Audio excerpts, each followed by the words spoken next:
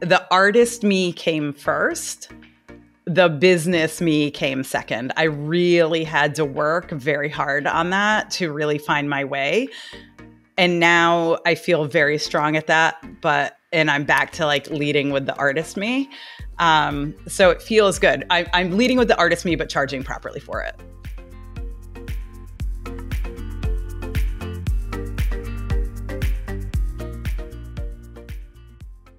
Hi, Carrie. How are you?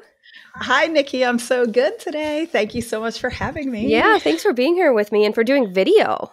This is totally. Whenever I can. Actually, I'm the photographer that wants to be on camera. That's awesome. That's awesome. Okay, Carrie. So let's just give me a brief overview of where you're at and what you shoot for the most part.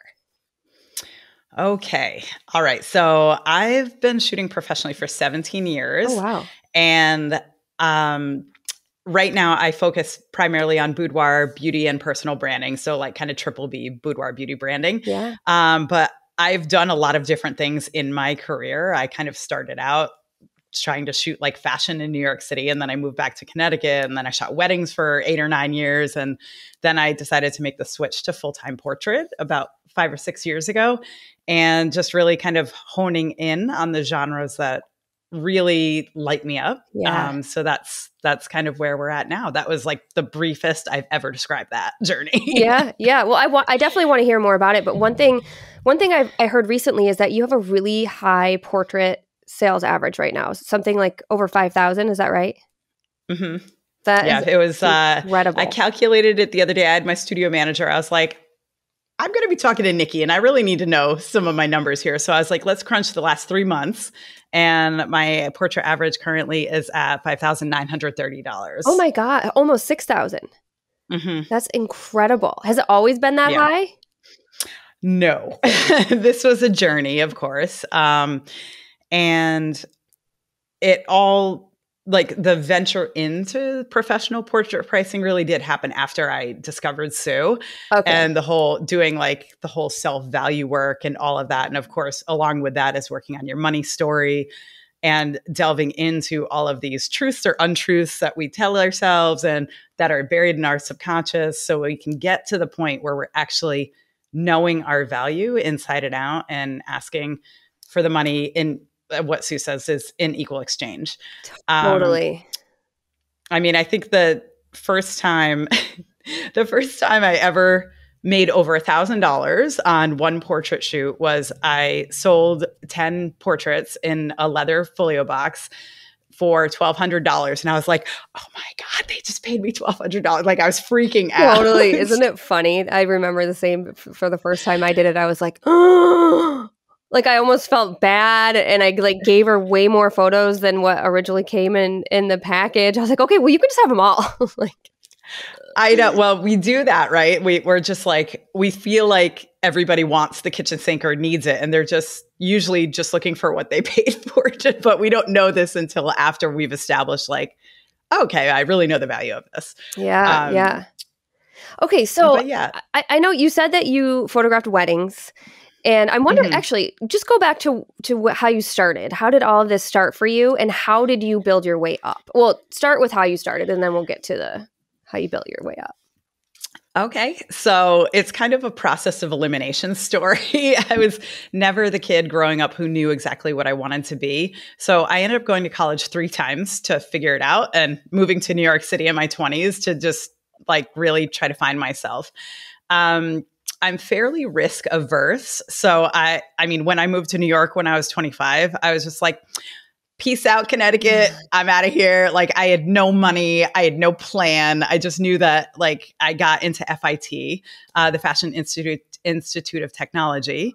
And originally I had gotten it for jewelry design because I thought I wanted to be a jewelry designer. Oh, cool. So the first time I went to college, I didn't know at all what I wanted to do. I got my undergrad in business admin, and I basically went to college on softball scholarship. I just knew that I was an athlete and that I wanted to play ball and that I would figure it out. I took a photography class then. And then when I was taking jewelry design, I took a photography class, and both of those professors were like, you have a really good eye. I think maybe you should consider this. And I was always like, man, whatever, I'm busy.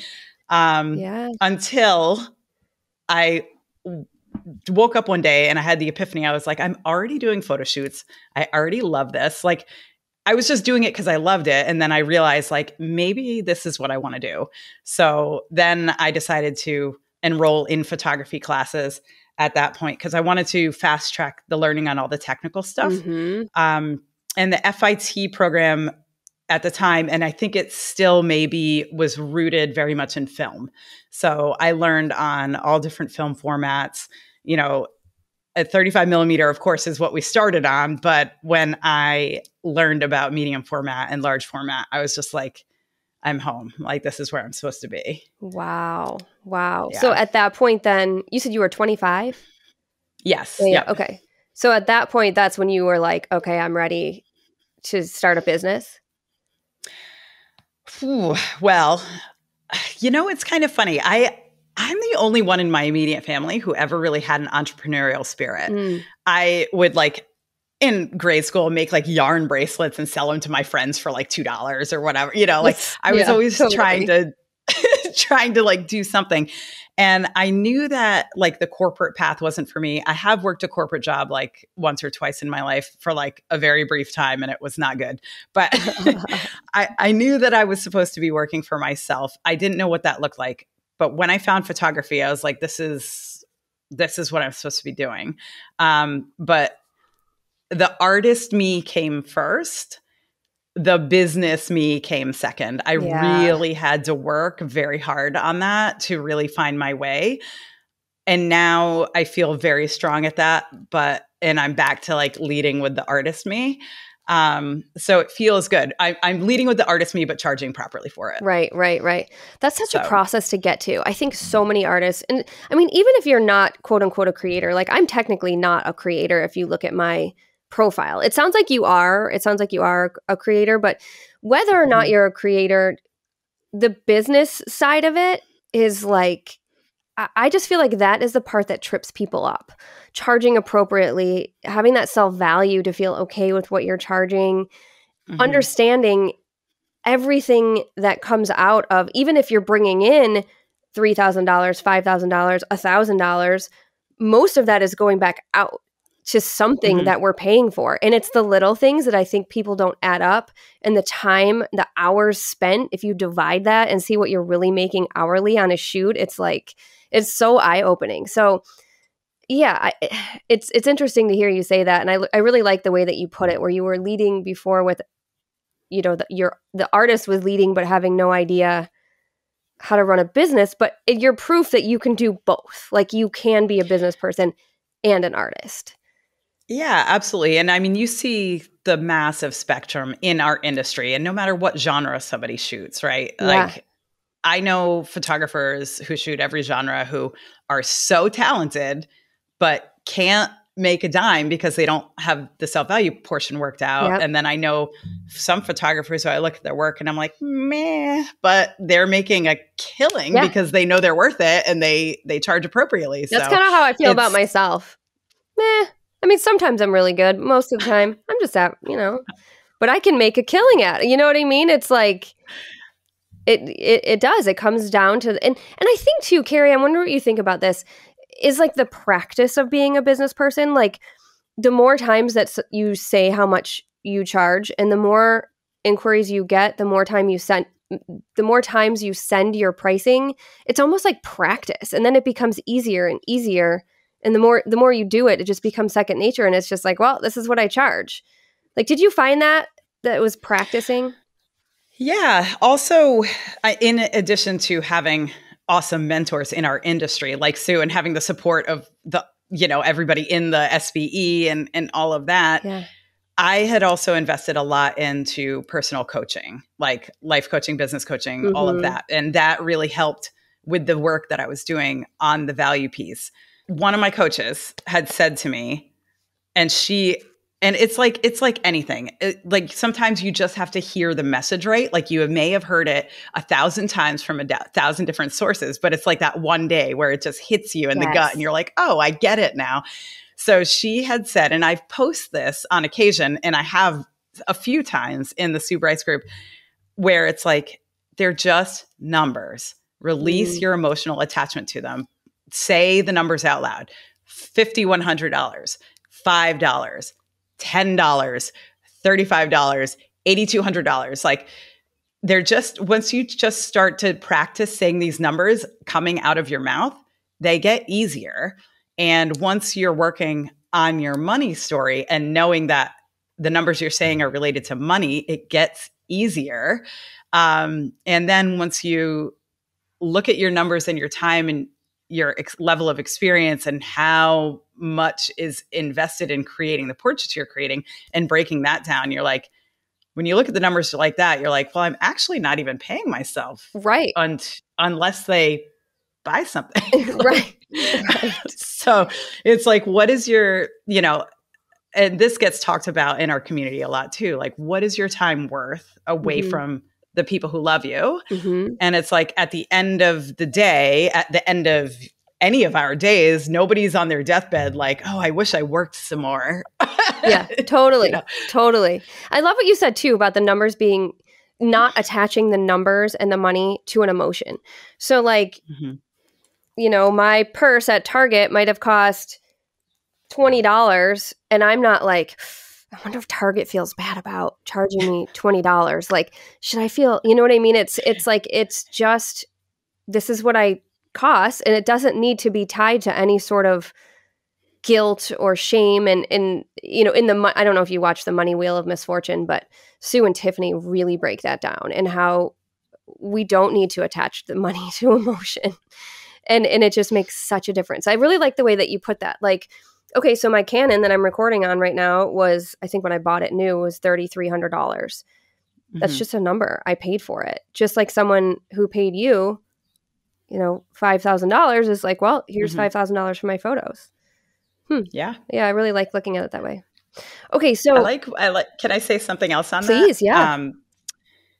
I also like removing the words expensive or like, expensive or not expensive, like from the vocabulary. Right. It's like, is it valuable to you? Then whatever the value is of that thing, like you're going to pay for it. Like the iPhone, like nobody wants to pay $1,200 for a phone, but we all do it because we value it. Like it's just the thing that is attached to that. And sometimes people get a little cringy when they're like, okay, here's my card. I didn't want to spend $7,000 or I didn't want to spend $3,000 or $2,000 or whatever the number is. But then they do, and they're thrilled when they get their pictures. Right, so it's like they value it, so they do pay for it. Yeah.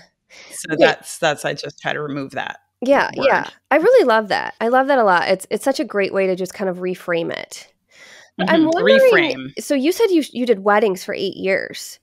Were you making like just as much money doing that? Was it something you enjoyed doing? Like at what point, like tell me about your whole wedding, just briefly about your wedding experience and what made you decide portraits was where you're going to go.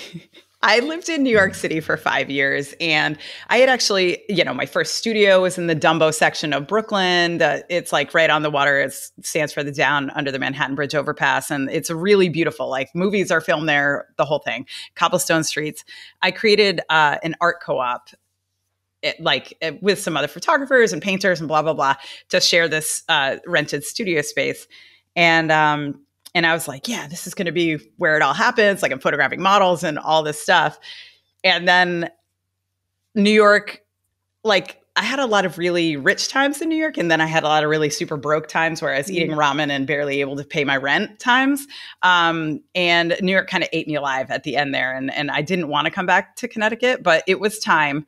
And it did feel right at the time to come back to Connecticut. But I had said, I'll never move back to Connecticut and become a wedding photographer. But that's exactly what happened. And I ended up interning with a pretty well-known, like a couple that did weddings at the time. So I could get my foot in the door because I listened to they said, you'll never make money in photography in Connecticut unless you shoot weddings. Yep. And I said, okay, I guess that's what I'm going to do. I had no idea what I was doing. Of course, we all just kind of go and do and figure it out. Oh, yeah. I felt like a lot of the work I was showing, because blogs were like really big at the time and all that, like it was like really mediocre, and I was hiding the really creative stuff because I was like, oh, people don't want to see that. They want to see like, oh, the setup and that setup and blah, blah, blah. And I was like, oh, I'm so bored. And then once I started to show my creative stuff, that's when like people really started loving it. And I was like, oh, now I'm just really proud of this portfolio. I am glad that I had the experience of shooting weddings. I know how to shoot film. I know how to shoot digital. I know how to shoot in any kind of found light. I can use the on-camera flash. I can use strobe. Like I feel like it made me really strong in that, because for weddings, you have to be able to shoot still life. You have to be able to shoot photojournalism. You have to be able to shoot portraits and posed moments, and work with all different kinds of light throughout the entire day and have the stamina to do it all. Yep. Oh, so hard. So I developed a really strong skill set in that, and I'm really glad to have had that experience. But my identity as a professional photographer was tied so strongly for so long to being a wedding photographer that I really had to have this like kind of slow like detaching. But then once I kind of decided, I was like, no, I'm Carrie, the portrait photographer. Like, this is what I do. It was kind of like a relearning again, like, okay, so let me dive in and figure out how to sell this. And what do I want to shoot? Like, how do I pose people? Like, I always had a good instinct for that, but I had to study it. And now I feel like I'm a master at that. Like, it's, so it was kind of like this baby steps, but the weddings, God bless wedding photographers everywhere. Agreed. You used to shoot weddings too. You know, it's like 100 hours of work per event. It's just so much. And it's communication with a client for like a year and a half before you can photograph anything. And it's like, it's just a lot. I want to go back to what you said about how they said you can only make money in this industry as a wedding photographer, because I think a lot of people still believe that. And it's one of those things where like you said, 100 hours of time goes into a wedding sometimes. I can do a portrait. I do personal, but 90% personal branding now. I can do like 2 or 3, depending on which package they buy, and make the same amount that I was making at a wedding, but work like a 10th of the amount of time that I worked on it. So it's one of those things where I'll take doing 2 or 3 personal branding shoots over a wedding any day. I think really what it is, I mean, I guess it depends on how many weddings you need to book or whatever, but it's almost like as long as you just increase the amount of people you're shooting or clients you're finding, although with your average, I mean, I would think that you'd probably be pretty equal to what you were making with a wedding. What do you think? Well, when I was shooting weddings, I let people bargain me down all the time. Like, I was not, I hadn't done the value work at that point. And there were a couple seasons where I shot like 15 weddings. And I know for some photographers, that's like, oh, you only shot that. It's like, oh my God, I felt like I was dying at the end of it. It was so much. Same, Carrie. Same. But yeah, I mean, the weddings that I was shooting, I was probably ranging 3,000 to 5,000. Okay, so you can do one shoot and make the same. Yeah. Okay, so I can think of multiple weddings where, I mean, this is once I was already a few years in, where I was making like 3,500, 3,600, and I pretty much make that. I mean, I can think of shoots that I made that and more in one shoot. And then I think about, too, as a school social worker, my paycheck was $3,300 per month. So I can make what I made in a month as a social worker in one shoot. And I think it's just, and the reason I want to talk about this is I think it's so important for people to shift from thinking they can't make money to, like if you're out there watching this or listening to this, if you think you cannot make a good average with portraits because everyone down the street or in your town or whomever is only charging $400, like, that's not true. You can. I'm an example. Carrie's an example. Basically, everyone who I've interviewed on this podcast is an example. So that's why I just kind of like to get into that nitty gritty sometimes, because I think sometimes people are just stuck on that. And we've all been there. I remember thinking the same thing. You were thinking the same thing. There's no shame in it. It's just time to like get over it, move forward, and learn about the business side of it and start doing it. And that's all anchored into what we were taught and what we think we believe, and all of these kind of outside forces. It's like when we learn to start to work through that stuff and to raise our self-awareness and to put some blinders on so we stop doing the comparison game. Yep. It's like I'm in this old mill building right now. I think there's like 3 other photographers in my building. I don't care. Yeah. I don't care what they're doing. Like, I mean, whatever. Like, they're probably nice people. It's fine. But like, as far as business goes, I don't care. Yep. Like, I'm definitely probably the one that's priced the highest, and that's been working fine for me. Yep. Like, so. Yep. Okay. So speaking of pricing, let's talk through, I want to talk in a minute about how you marketed and how you did the transition from weddings into portraits and boudoir. But before we do that, let's talk a little bit about your pricing and how you structure that. There was a lot that changed over the pandemic last year. I'm based in Connecticut. We were shut down for 4 months. So when that happened, I couldn't do any client-facing activities, but my business was still going. I still had to pay rent. I still was doing social media. I decided to get really busy on the back end of my business, and that included raising my prices a bit, because after looking at everything, I was like, I think I was charging $550 last year for my session fee at the beginning of last year. And I was like, this isn't feeling good, and then I was also charging an a la carte price. And then my intro package, my lowest package, was a lower than it is now. And it was just like, when I sold that, it didn't feel good. If I came in and had a couple of people buy 2 or 3 portraits, I'm like, why did I just produce this entire session with my 17 years of experience and creativity and all this for somebody to buy a few images when they liked more, So basically in trying to figure all this out, I was like, okay, I'm going to raise it to $750. And then I was in a workshop with a lot of very high performing women, like multi-6 into 7-figure earners, coaches in all different industries and things. I was the only photographer there. And we're talking about we touched on my pricing a little bit. And I think I was saying, I charge $750 and then you buy after blah, blah, blah. And one woman just stopped the room and she was like, I wouldn't even take you seriously unless you were charging 4 figures to work with you. And other women in the room were like, And I was like, oh shit. Interesting. That's really interesting. So I was like, well, I know what I've paid for coaching over the years, and I know what I've paid for workshops, and I know what I've paid for online courses. And I'm like, why am I charging such a little amount to work with me when I'm customizing the session? I'm doing a wardrobe consultation. I started working with a stylist. I have professional hair and makeup. We do 5 looks. It's a fully guided shoot. And we do a reveal session. When I was telling people, describing it like that, and it includes all of that for $550, people were like, oh my God, that's it? Like, I heard that from some clients.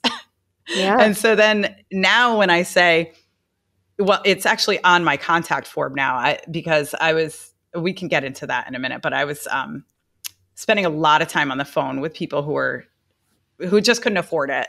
And that felt like a bit of a waste of not the best use of my time. So now they kind of know when we get on the phone, like, my creative fee is $1,500 and that this is what you get with that. And I actually make them pick on the contact form, what's your level of investment? Yeah. Like, everybody picks the lowest one, but like, some people spend more, some people spend in that range, whatever. But I pour so much into every session, and I want my clients who love their portraits to have all of the ones that they want. Yeah. So that there is an investment level for that. So if they can't afford me, sometimes they, like with everybody, sometimes they'll come back later or the next year or whenever, like and they're like, okay, I'm ready. Like, I saved for this. Let's do it. So it was definitely a process. I mean, for a long time, my session fee was in that like $250 to $500 range. And then it just was like, okay, I'm getting them in at a lower thing. I'm kind of going into my pocket for the rest of the cost to put it on. And then I'm hoping that they buy. Like, it didn't feel good for me anymore to do that. And what you're providing with service level, it's high end. Like you said, wardrobe consultation, hair and makeup. What did you say? There were a couple of consultation, the reveal, like It's not just a come and get your shoot and then you're done, so it if you're out there listening thinking like, well, I want to increase my session fee, not that you have to add in all of these things, but make sure you are giving like service to match it, I guess, would you say? Yes. Yeah, absolutely. 100%. And that's something that my clients do rave about. They're like, oh my God, your team. Like, I felt so taken care of. I felt pampered. I felt like a goddess. I felt seen. Like all of these things that we all want to hear.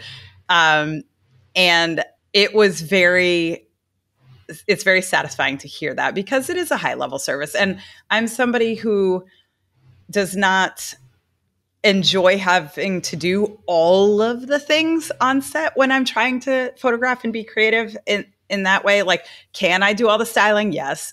I can't do hair and makeup. Like, so let's just be real with that. But like, I need that person there. But like, I have a behind the scenes gal who comes in and does my Instagram stories in real time on the shoots. Nice. Like, that's awesome. I can't do the social media and do all the things even after the shoot. I'm like so tired. Like I can't. So I'm just like, let me bring in the people to help me. Smart. This is, again, everybody has to find the way that works for them. I think we all just need to always be checking in with our gut and what feels good. I think a lot of us forget to try to check in there and lead with that.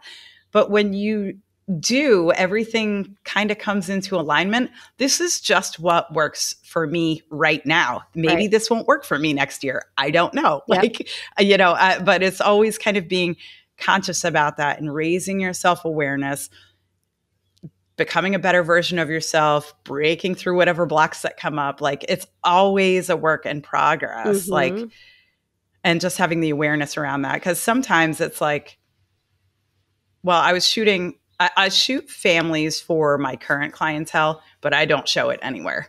Like, and it's not that I hate families or children or anything like that. I actually am very good at photographing children, but it's so exhausting energetically for me to do those kinds of shoots, and that I just don't advertise it. So it's like, but I had to have that experience and I had to check in. It's like, well, do I want to market to families or don't I? Like, do I want to market to maternity or don't I? Like, what, like, do I want to do multi-generations? Do I want to just do branding and headshots? Like, I really had to check in with that. So, like we said, right now I'm at boudoir beauty and branding. That could change, but that's just what feels really good for me right now. And I love the boudoir because it really lets me flex my creativity. I can shoot with all different kinds of crazy light, harsh light, moody light, gloomy light, light and airy. I can shoot throughs, and I can shoot with blur, and I can shoot with really soft focus. And people are buying all these portraits that I'm creating like that. And it's making me feel really good because I'm like, I used to kind of look for outside validation and be like, oh, well, this one's blurry and that was intentional. But now I'm just like, this is my work. It's a good place to be. It's a long road to like this sort of confidence. And of course, I'm still learning that. Yeah, for sure. But that's something, that's where it kind of steps, like self-value, the confidence, the self-awareness, wanting to be a better version of yourself. It's all tied together. Yeah. And it's all personal work that if people want to do it, then like show up and put in the work to get it done. Like, because it is hard. It's not for the faint of heart. And a lot of people will be like, oh, well, I tried that and it didn't work. And it's like, well, fail forward. You either win or you learn. Like, there's no failing. Right. Totally. And I love that. You win or you learn. Well, and I love what you said, because a lot of people will say, like, I don't have an assistant to do behind the scenes, or I don't have time during the shoot to do the stories, like you said. And you're like, oh, I know. I'll just raise my session fee a little bit, pay someone to come and do it for me. Like, you made it work. You found a way to keep that marketing going, and you just paid someone to do it and raise your session fee. So I love that. I love that thinking outside of the box and thinking, how can I make this a better experience for my client, as well as make it a great, like, expand your marketing, expand everything. I mean, everything. It's so great. I love it. Now, okay, so your session fee is the $1,500, and then what do people purchase? Do you have packages or? Yes. So I sell a folio box, and I also sell albums, and I sell wall art. So I just actually, at my dear friend Felicia Reed's urging, I just dropped my lowest package and raised my lowest package to a 10 because I had a package of 8 portraits for 2,200. But it stopped feeling good for me to sell that because they don't get a box of that. I don't do the false bottom. I'm like, if you want the box, you have to at least get package number 2. You know what I mean? Yeah. But I want to sell, it's a luxury service. I want to sell a complete product, or what in my mind feels like a complete product to the client. So, my packages now start at 3,100 for 10, and they go to 4,500. So it's like I do 10 for 3,100, I do 15 for 3,750, and I do 20 for 4,500, and then they can add on 5 for 875 once they hit the 20. And they have to be at the top package to get an album because we need at least 20 pictures to put in a bound book. Right. And albums are mostly for boudoir. Right. But the box works great for that too. And I've had people get 50 portraits over 2 boxes. And, then the wall art pretty much starts around 1,500. And that's like, it could be single pieces, and that, it goes to infinity depending on how many walls somebody has, right. pieces that they want. So if I were to book a shoot with you, I would have to spend at least 4,600 to get a package. Pretty much. Yeah. Are you listening out there, people? I was trying to be like Sarai. Well, and Felicia Reed, real quick, just about Felicia. I mean, she lives in Texas. You live in Connecticut, like totally different area. I mean, Sarai's in Tennessee, and you all have very high sales averages, different places. I know I'm talking all in the U.S., but we do have some, other people in other countries who have extremely high sales average. It's just, it goes back to what you said too about what is working right now for you. Like I've said this before, I loathe selling wall art. I don't want to do it. So I don't. Oh, really? I don't like it at all. Okay. There you go. So I make my money in my digital only packages for my personal branding clients. And that's how I make my money. Everyone does it differently. And whatever works for you is what you should do. Yeah. And absolutely. Yeah. Okay. So then as far as marketing goes, how are you getting your clients? And especially back when you were doing weddings, did you use those wedding clients as a way to kind of target potential clients through that, or how did all that work? A little bit. Yeah. I mean, it was a lot of Facebook for sure. And that's honestly where I still have a really good reach on Facebook. And I have like a private VIP client group, or people who are potential clients, and things like that. But Instagram as well. It just depends on the demographic. The demographic I tend to shoot is in about that 35 to like 55, 60-year-old range. Yep. So it's like the younger people tend to be on Instagram, a little bit older tend to be on Facebook. Yeah. I cater to both. But so basically it was like getting the start on Facebook, which, we're still always trying to grow and things like that. Yeah. But I also joined some local networking groups that were in person. BNI was huge in my life for about 3 years. For people who don't know what that is, it stands for Business Networking International. It's like you meet once a week, and it's a 1 seat per profession kind of referral based word of mouth networking. And that was really great for me building my business. When I decided to go full portrait, I joined a BNI, and that's actually where I learned how to be comfortable speaking in front of a crowd, and on camera, getting more comfortable on camera and things like that, because you have to get up and speak in front of the group and talk about your business every single week. So it's practice, in front of your business peers who are local to you. So that's kind of how I got the word out. And then once the clientele started spreading, then it was referrals. So that's kind of how it goes still. Yeah. Gosh, networking groups were a lifesaver for me. I know I've said this on this podcast before, but truly, I mean, I busted my ass at networking groups for a solid 2 years, and I still reap the rewards from it. Mm-hmm.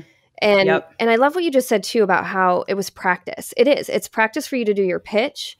It's practice for you to just interact with people and build connections with people, make those relationships with people, because ultimately that's what you're doing with clients. And oftentimes a lot of these people end up being your clients. It's not even just about them referring you, but they end up turning into your clients a lot of the time. It's about showing a genuine interest in the people that you're talking to, and not just going in like being like, oh, I need business. It's like, no, let me make a connection and find out about these other local businesses. How can I serve them? Who can I introduce them to? How can I help them? And then, obviously when somebody asks you, then you have your pitch or how you talk about your business, the words you like to use. It's not just about like holding your business card out for people. Exactly. It is such a great way to practice and gain that confidence around talking about what you do. I think people really struggle. I know I did until I found my own voice. And it really is. It's a way to kind of rip the Band-Aid off, and just you're forced to talk about it, because let's think about it. Like in everyday life, how often is someone like, oh, so what do you do? Probably next to never. It's not that often that at the grocery store someone stops you and asks you. So when someone does ask you, if you don't have, because eventually someone's going to, or when you get inquiries, when you get someone on the phone and they want to hear about the services and what you're going to do for them, if you have that practice, like you get through those networking groups, it just becomes second nature. Like I could say it with my eyes closed, what I do, what I'm going to do for my clients. And Sue talks about this a lot too, about how when you write your about page or when you're telling people about what you do, don't make it about you. I mean, of course you're talking about what you do, but you're making it about them. This is what I can do for you. And that I think is so crucial. And going to these groups, just it is like you're just being thrown right in, and you just have to learn. Because you're doing it so often. It's like, yeah, I mean, I used to be so freaked out about public speaking. Like when I first joined the BNI, 5 people ahead of me, and I'm like, okay, now there's 4, and I would like start to sweat, and then I have to like stand up and say my thing for 30 seconds or 45, however long it was, and then I would sit down and I'm like, I can't remember anything I just said, and I'd be like, did I do okay? Like people are like, yeah, you sounded great, and I'm like, did I say everything I wanted to say? Did I say my name? Like I don't remember. Yeah. But that comes with practice now, and that's something else I think that's really important that networking taught me is introducing yourself, saying your full name. Because some people don't do that. They'll just say, oh, I'm Carrie, I'm Sam, I'm Nikki, I'm whoever, without saying like, I'm Carrie Roseman, I'm Nikki Closser. Like I think it's really important. Look somebody in the eye and introduce yourself with your full name with confidence, because that's who you are. Yeah, absolutely. Okay, so Carrie, you mentioned that you have a contact form, and I'm curious, when someone reaches out, what's your process from getting that initial inquiry? So as you know, and I'm sure this happens to you, it happens to all of us in our industry, where people will reach out via DM on whatever social platform you're on. And I kind of have like a template to respond to those. And actually my social media gal does this for me too, like on Instagram and things like that. When people are like, oh, I'd like a shoot. I'd like a boudoir shoot. I'd like a branding shoot, whatever, in my DMs. And then I'll say, oh, great. We thank you so much for reaching out. We track all of our inquiries through the website. This will help inform me a little bit about what you're looking for, and inform you a little bit about starting prices and our process. Please, here's the link, fill that out. And that will, like, if they get through the form and then they're informed a little bit about pricing, then I know that it's good to have a phone call. And if they don't, then they're not going to be interested in my process at all. Because on that form too, it does say like, this is an investment of time. Like we do, it's a process. Like, are you willing to invest the time into this process? So, because some people who are like, oh no, I just want a headshot. It's like, well, maybe I'm not your photographer, because we do a full session. Right. And there's a planning and all this stuff. But I mean, I don't just say that, but like people will self-select out if it's not quite right for them. And the ones who are just like, no, like I'm in, like, and then they would book their call. So, sometimes I'll reach out personally and be like, oh, hey, are you available on this day for your call at this time? Or sometimes they can like go through and I have like a booking through Acuity where they can like pick a date and time.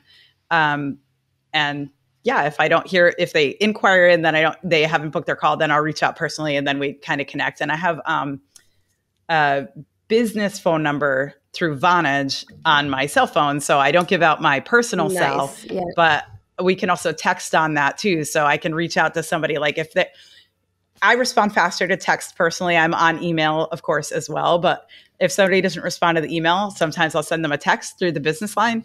And then they're like, oh, yeah, hey, I meant to blah, blah, blah. And then I can schedule there. So it's a little cross-platform, but we'd like to keep it in email and on the phone line. So you just said something so important is following up. Like everyone has a to-do list a mile long.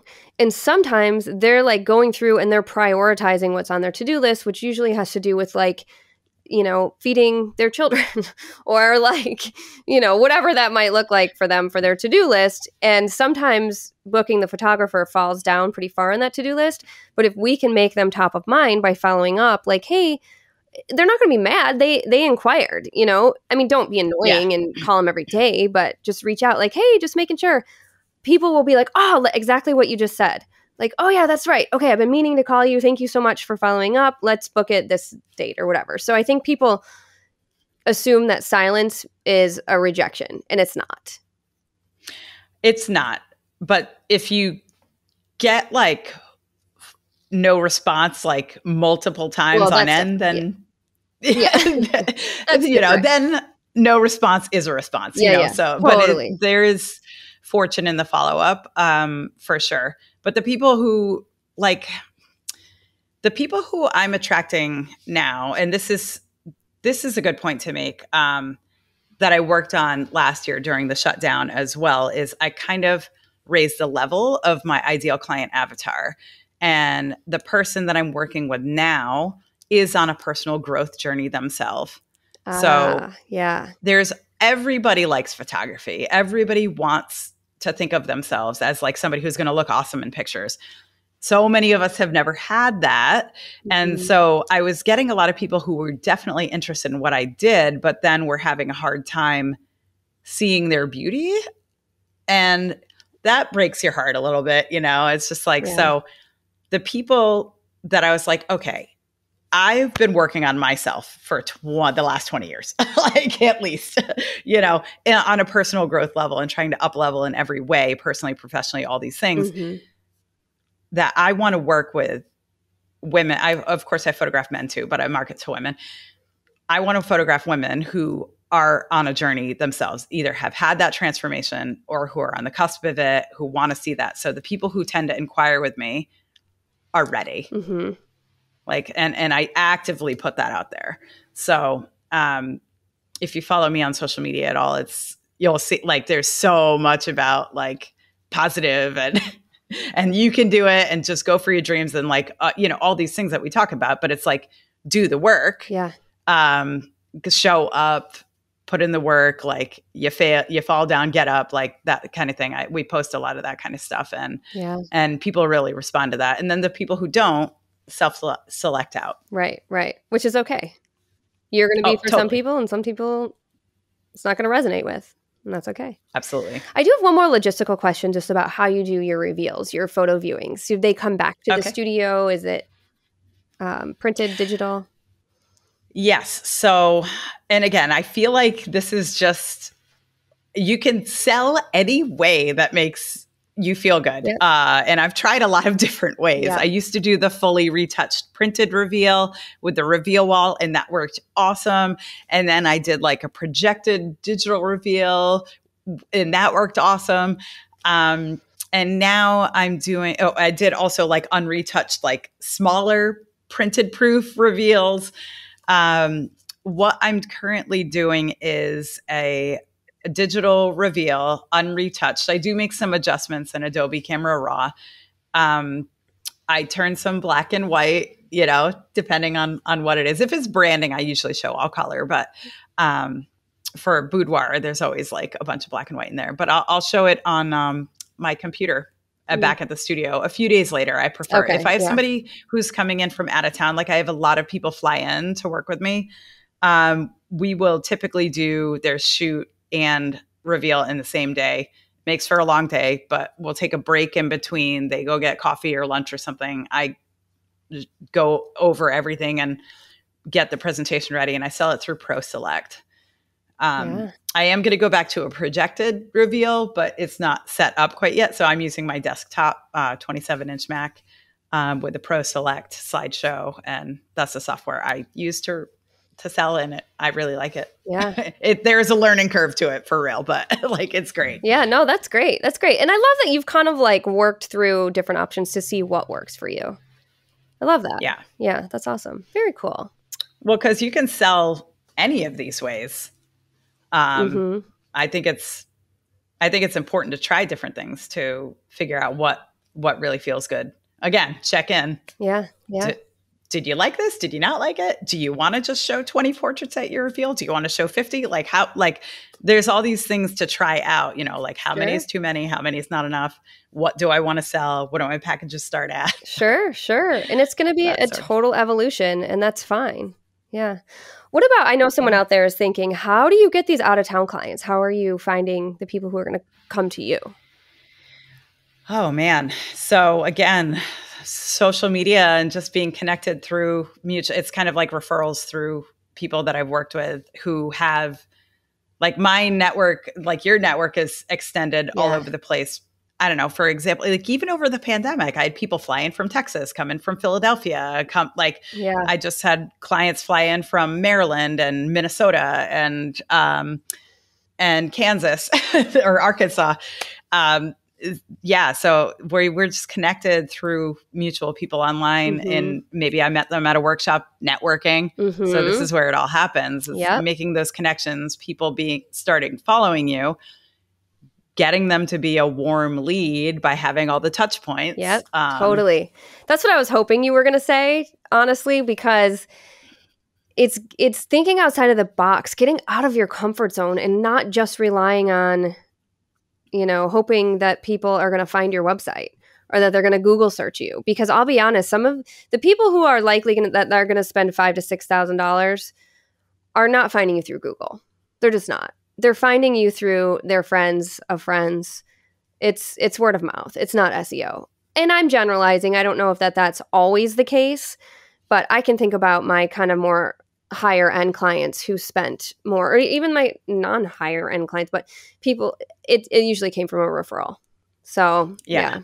100%. Absolutely. Somebody who's been watching who maybe has never commented on my stuff. So maybe I don't even know them yet, but they've been watching and they're like, oh, you photographed this friend of mine and I love her portraits, or, oh, the third time you photographed this friend of mine, then I was ready.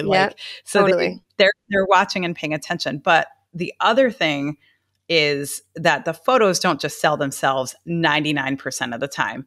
It's the messaging you're putting behind it, how you're portraying, like if you're telling the client's story or if you're just making a point about anything to go with your experience. It's a meaningful quote. It's, there's so many different ways to market yourself on social media, but it's about conveying your authentic voice. And that's what people are buying. Yep. You're exactly right. Oh, that's so important. I'm like, rewind that and listen to it again. Awesome. Yay, a golden nugget.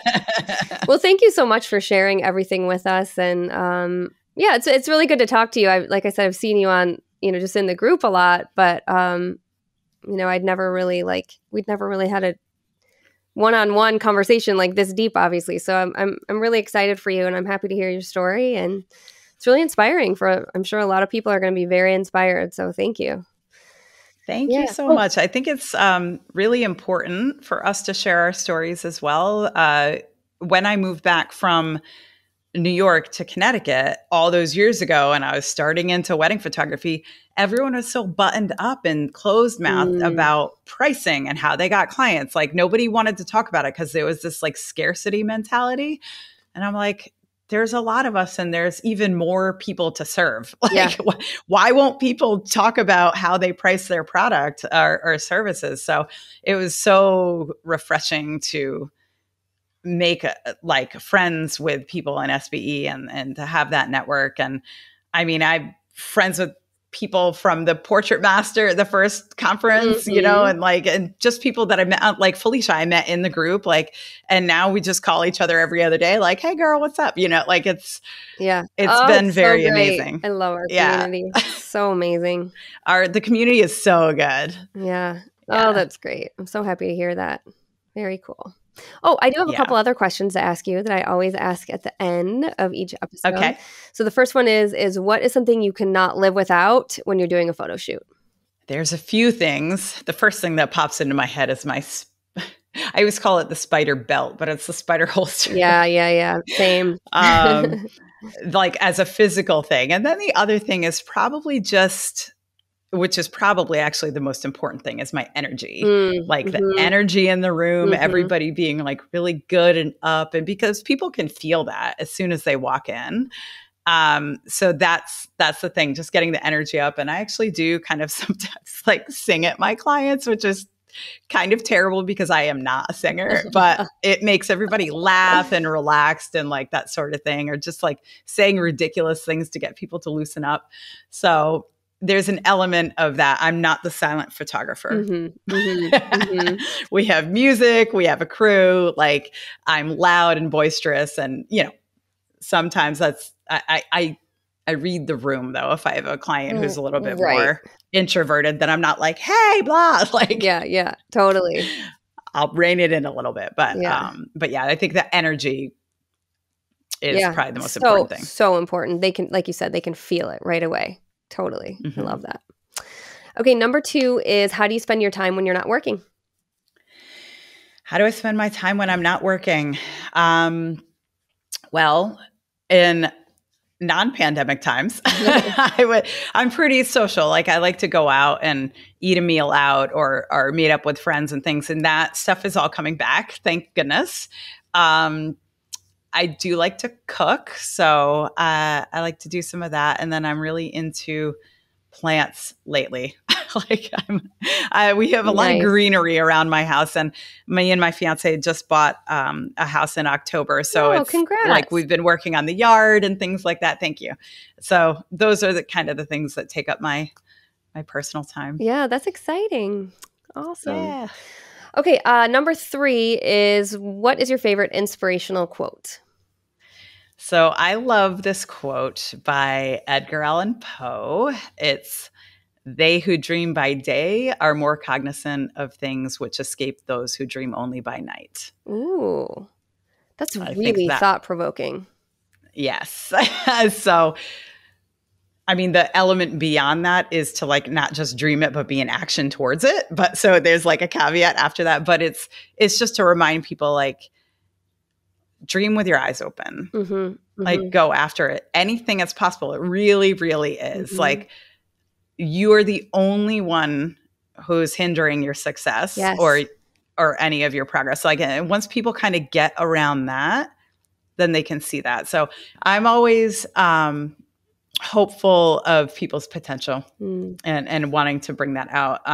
But again, it's like a self-value thing. Like they have to see it themselves and know that and go for it. So that's my favorite quote. Yep. Awesome. I love that. Okay. And number 4 is, what would you tell people who are just getting started in this whole photography journey?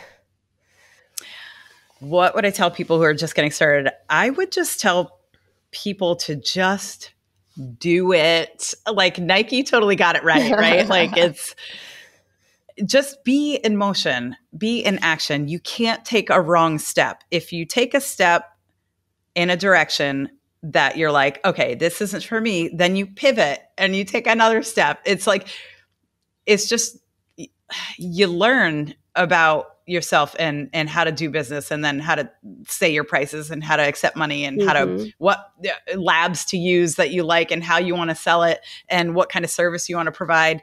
Like, just do it. Just try things. Nothing is wrong. Like, I think people are always so scared that they're going to get something wrong. What is wrong? There is no wrong. Like, nobody gives you a handbook of the perfect way to run your business because Like we're both portrait photographers and we run our businesses differently than each other, but it works for both of us. It's just finding your own way. So just do it. Just keep showing up. Keep showing up. Do the work. Do the work. Yeah. Do the work. Do the work. Yes. Awesome. Last question. Where can people find you online, Carrie? Oh, yay. Okay. So Instagram and Facebook is at Carrie Roseman Studios. And my name is Carrie with a C, Carrie. Roseman, Roseman. And yeah, so that's, I'm on LinkedIn too, but I don't really hang out over there so much. Yeah. So it's pretty much Facebook and Instagram. And then I do have like a private VIP group called, it's like Carrie Roseman VIP Lounge. Cool. So that's a fun one for people to join too. That's for women though. That's women only in there. Cool. Well, thank you again, Carrie. It was so good to chat with you. And hopefully I'll see you in person at some point soon. Yes. Next fun. Portrait Masters, maybe. Hopefully. I don't know what the plans are, but yeah, I would absolutely love that. And thank you so much for reaching out. This is really great. And I loved talking with you, Nikki. Awesome. Thank you again. I will see you soon. All right. Yay.